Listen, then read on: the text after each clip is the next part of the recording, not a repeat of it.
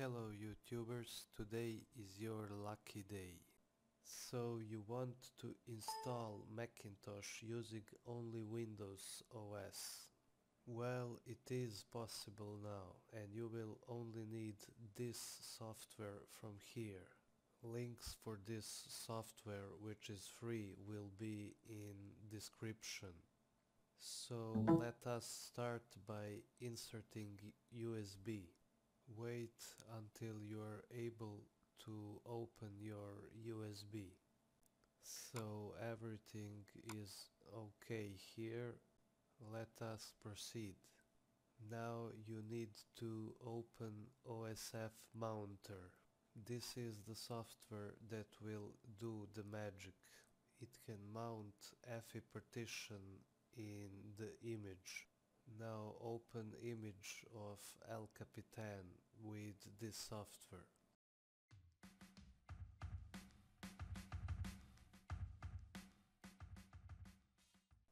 Here it is, now click open. Now select EFI Partition because you will only need this EFI Partition and nothing else. Don't forget to uncheck read-only drive, because you will be unable to copy anything if you don't uncheck this. As you see, you can now edit EFI Partition, and that is the crucial part. Now open EFI Clover KEXT and find 10.11 folder. You will need to put Sata KEXT here in order to avoid still waiting for root device. You won't be able to see your hard disk if you don't do this step. As you see, I already copied all KEXTs that I need here.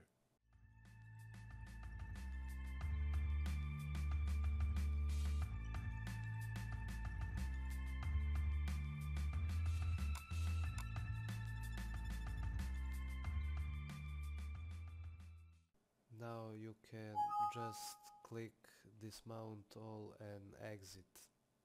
Your image is now prepared for writing.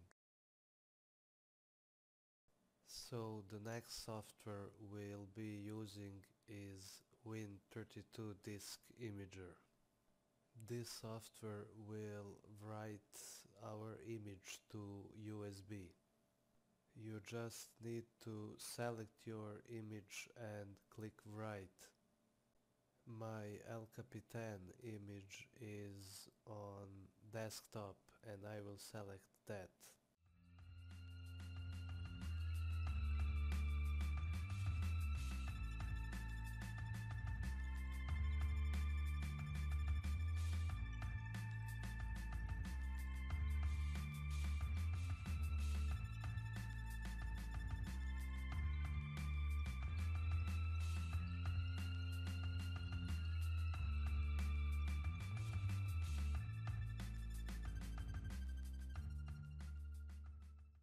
The process has started and it will take about 15 minutes to finish.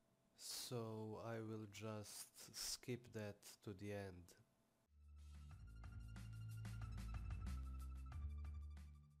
When this process finish, you will have bootable USB that can install El Capitan on your PC. And just for the note, don't forget that image of El Capitan you obtain must have Clover pre-installed on that image. So don't forget that this won't be happening if Clover isn't installed.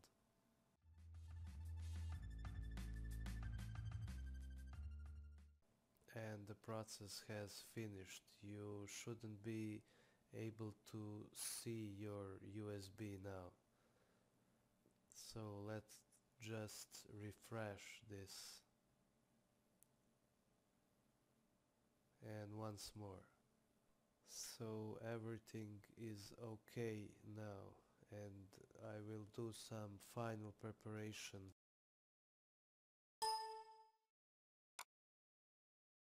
So I will now create a partition and name it in order to avoid confusion.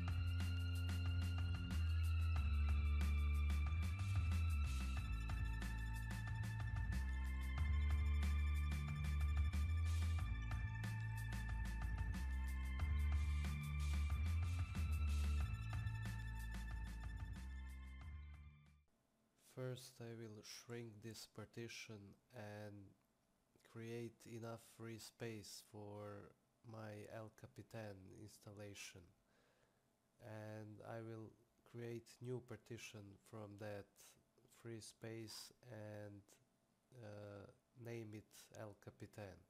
This is not required, but in this way I will definitely know where to install my El Capitan. It will be about 30 gigs.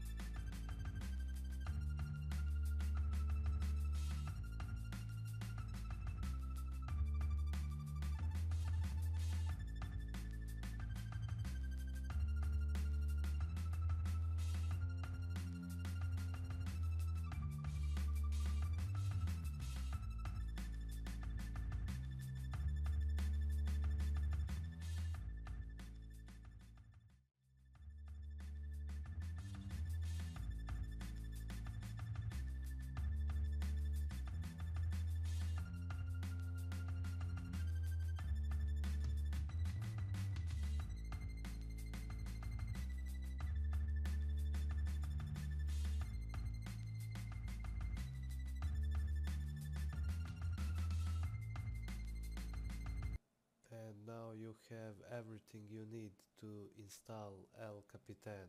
Partition is here and we need only to restart our PC now and boot from USB.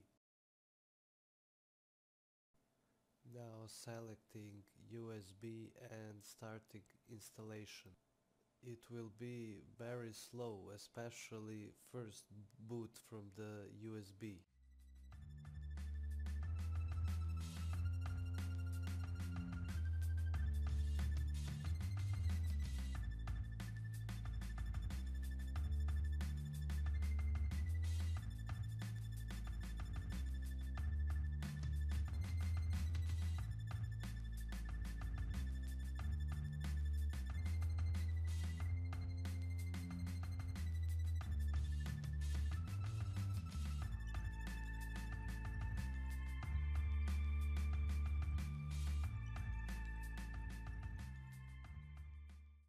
Now selecting USB with Clover bootloader, and this will be very slow. I will need to skip this part because you don't want to watch this black screen for 10 minutes. So don't restart your PC now, just wait for about 10 minutes, or maybe it will be much faster on your PC, because this is very old PC.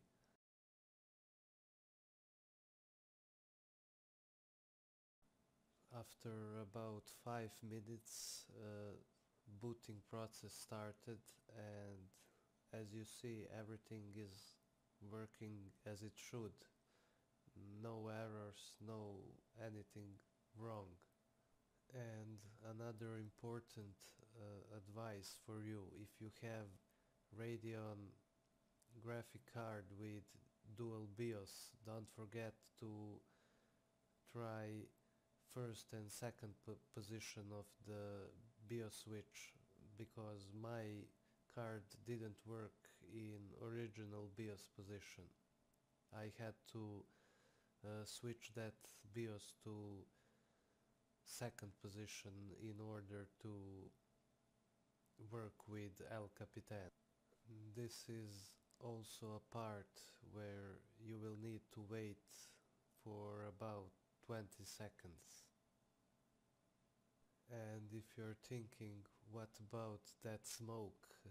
It's not from my PC, it is a cigar.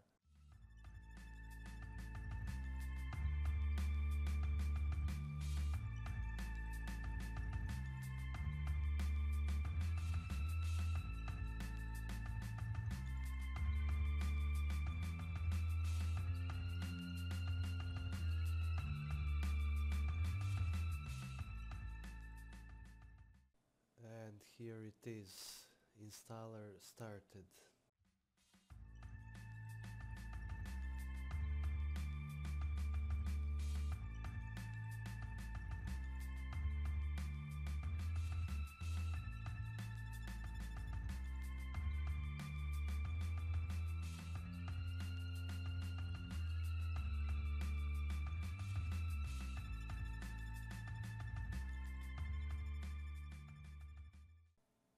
So click next now, of course, and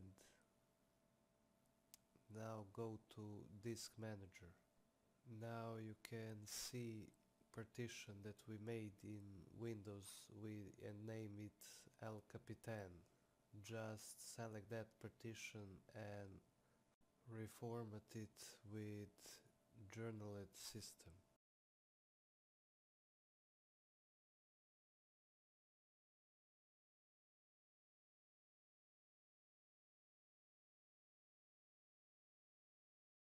Now we can select this disk and install El Capitan on it.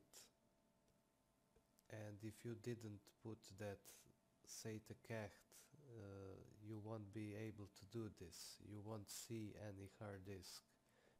And installation process has started.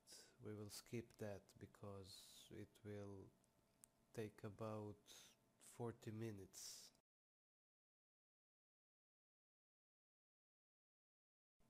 And here it is. Installation is almost complete. Just a couple of seconds more and now you can click restart or wait this 4 seconds.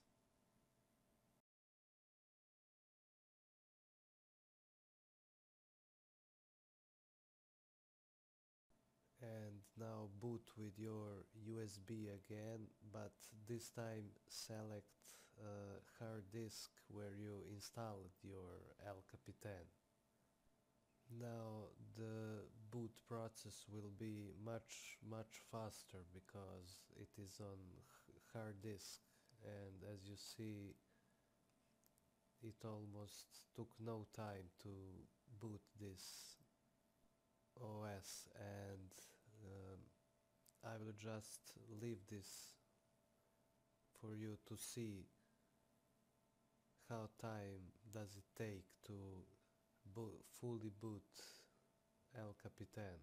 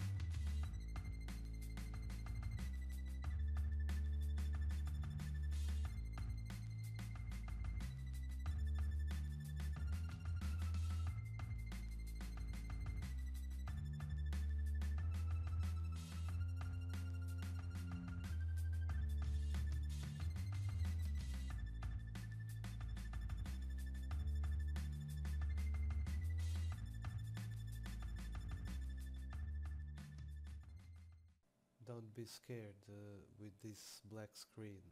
It can take about 4 or 5 seconds, and as you see, everything is working like it should work without any problem.